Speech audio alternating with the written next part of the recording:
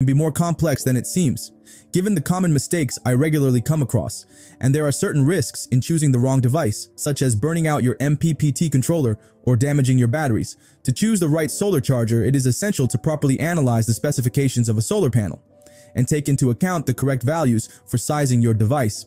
As soon as you connect two panels in series or in parallel, I often see the same mistakes. So, make sure to stay until case study number 2. In this video, we will go through several examples to cover as many cases as possible to help you.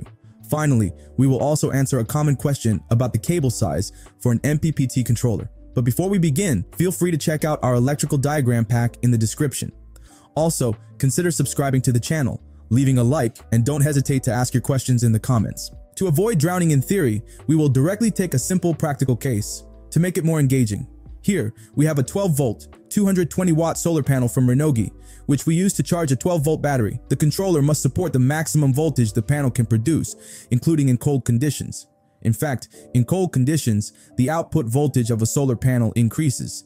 This is due to the relationship between temperature and the behavior of photovoltaic cells. Decrease in temperature equals increase in panel voltage. Increase in temperature equals decrease in panel voltage. This is why we will apply a 20% safety margin in our future calculations. First step, checking the maximum input voltage of the charge controller. Here, the VOC, open circuit voltage of the panel, is 21.86 volts. With the safety margin, 21.86 volts times 1.20 equals 26.23 volts. So, an MPPT controller with a minimum input voltage of 30 volts is required. Second step, calculating the maximum output current of the solar controller. The MPPT here will convert the panel voltage into a voltage suitable for the battery while increasing the current intensity. The maximum power of the panel is 220 watts.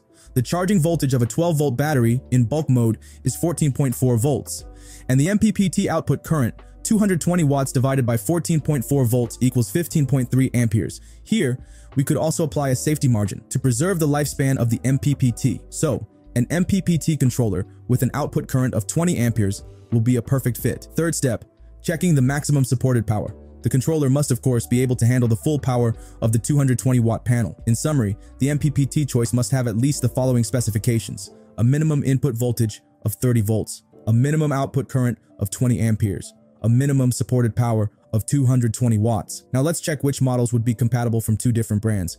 Looking at the specifications of a Renogy Rover MPPT, the 20 ampere model is suitable in terms of current, power, and voltage. If we choose a model from Victron Energy, the MPPT 100 volt/20 amps model also meets all the criteria. This first case study was easy, but you will see that when connecting these same two panels in series, most people make mistakes when choosing the MPPT controller. When connecting two panels in series, we must recalculate the input voltage, output current, and the total power the controller needs to handle. Pay attention. Every word in this sentence is important. First step, checking the maximum input voltage of the controller. In a series connection, the voltages add up, but the current remains the same. This is important to remember for the input side. The nominal VOC of the panel is 21.86 volts. With the 20% safety margin, 21.86 times 1.20 equals 26.23 volts. Since they are in series, 26.23 times 2 equals 52.46 volts. So, the MPPT controller must accept a minimum input voltage of 55 volts to prevent overvoltage issues. Second step, checking the maximum supported power. Here, the total power of the two panels will be 220 watts, times 2 equals 440 watts. Third step, checking the output current. With a 12-volt battery, the MPPT increases the current to maintain the same power. 440 watts divided by 14.4 volts, the bulk charging voltage, equals 30.55 amperes.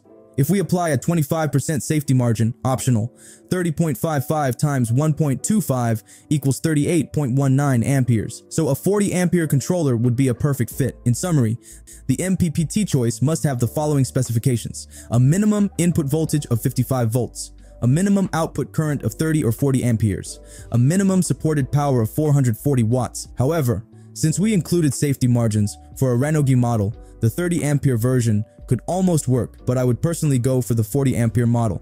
In terms of power and input voltage, we are well within limits. For a Victron model, the 30 ampere version could also work, as it meets the power and voltage requirements and would not exceed 30 amperes.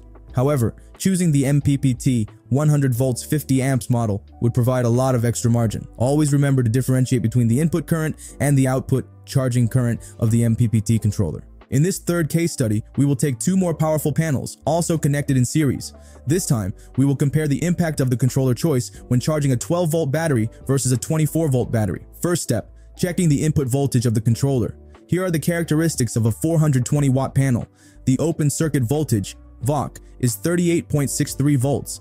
If we connect two panels in series, we get a voltage of 77.26 volts. Even with a 20% safety margin, an MPPT controller rated at 100 volts is sufficient. Second step, checking the maximum supported power. The total power of the two panels is 420 watts times 2, which equals 840 watts. Third step, checking the output current. Once again, the MPPT adjusts the voltage to charge a 12-volt battery, which increases the current. Using the formula, power divided by voltage gives the current. 840 watts divided by 14.4 volts, 58.33 amperes. So to charge a 12-volt battery, we need an MPPT controller with 60 amperes of output current, 840 watts of power handling, 100 volts of input voltage. But while we are at it, what type of MPPT controller would we need if the battery was 24 volts instead? In reality, for input voltage and power, nothing changes. However, in this case, the MPPT would have a charging voltage of 28.8 volts in bulk mode, so the output charging current would be calculated as 840 watts divided by 28.8 volts equals 29.17 amperes. What difference does this make in the price of the MPPT controller? For a 12-volt battery, we would need the Victron MPPT 150 volts, 60 amps, while for a 24-volt battery, we could use the MPPT 100 volts, 30 amps. To give you an idea, an MPPT 150, 60 costs more than 160% more than an MPPT 100 volts, 30 amps. But that's not all. Higher output current from the MPPT means thicker cable sections, which are also much more expensive. To summarize, choosing a suitable MPPT controller is essential to optimize the production and safety of your solar installation. As we have seen through examples, three main criteria must be considered: input voltage, output current, and maximum supported power. The MPPT controller must handle the maximum open circuit voltage, VOC, of your panels. Be careful, this voltage increases in cold weather. For example, a panel showing 38 volts in VOC can reach 46 volts in winter. If multiple panels are connected in series, this voltage adds up. It is therefore crucial to choose an MPPT with a safety margin. The controller must be able to provide enough amperage to charge the battery. To calculate this value, divide the total power of the panels by the charging voltage of the battery. However, if the MPPT power rating is higher than that of the panels, it will limit the output current to its nominal value. As a result, the battery voltage will impact the output power. Finally, the MPPT must manage all available solar power.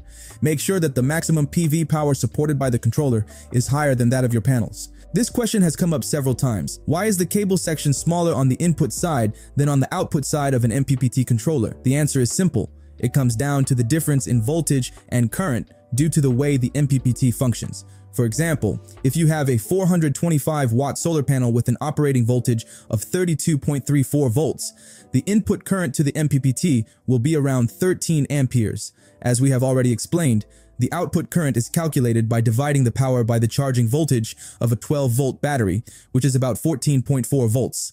This gives us an output current of approximately 30 amperes. This difference directly impacts the required cable section. To help you calculate it, I've also created calculators that you can find in the description. Let me know in the comments if you need help with this.